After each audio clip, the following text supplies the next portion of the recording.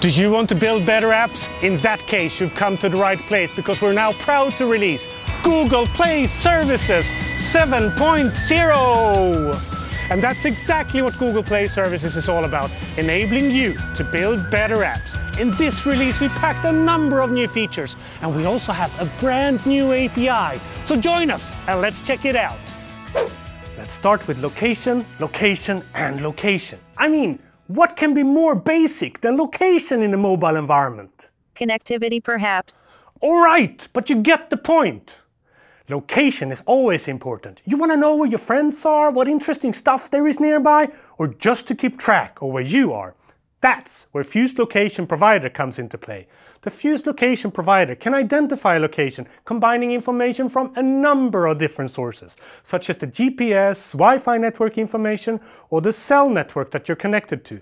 But how can your app detect and ensure that location settings are enabled on the device, and have them turned on if they're not?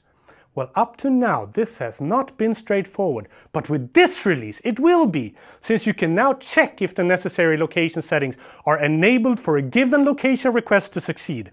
And if there are possible improvements, you can display a one-touch control, like the one you see here, for the user to change their settings without leaving your app. So this is great news for your app, as well as your users.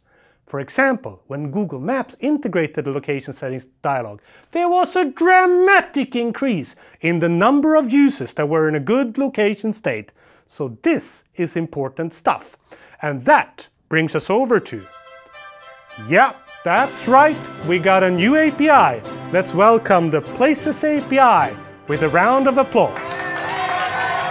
The Places API uses Google databases of places and business to identify the things that exists at a location. So for example, if this is my current longitude-latitude location, then the Places API could identify that I am actually in Building 48 at Googleplex, where I am recording this video.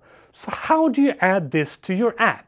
Well, first of all, there is a built-in picker. The user picks their current place, and your app can get all the relevant information about the place, such as name, address, phone number, website, and even more. But that's not all. You can also programmatically ask the API for the user's current place through the getCurrentPlace method.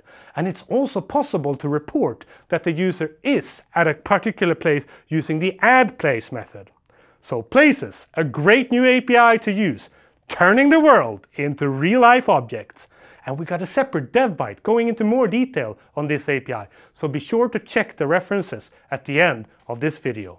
Now turning to Google Fit. In this release, we split the single fitness API constant into 6 different API constants. Why? Because this significantly reduces the memory footprint for Google Fit apps, in particular for apps that are running in the background.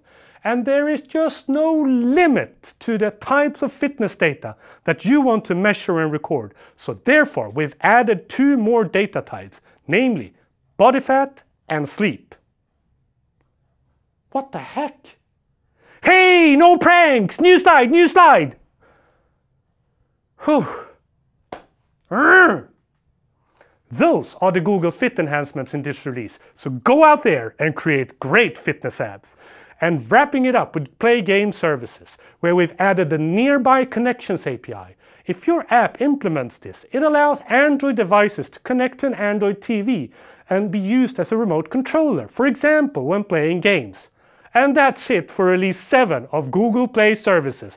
And remember, when you use Google Play Services, you build better apps. And now it's your turn to go out there and create those great apps. And don't forget to tell us all about it.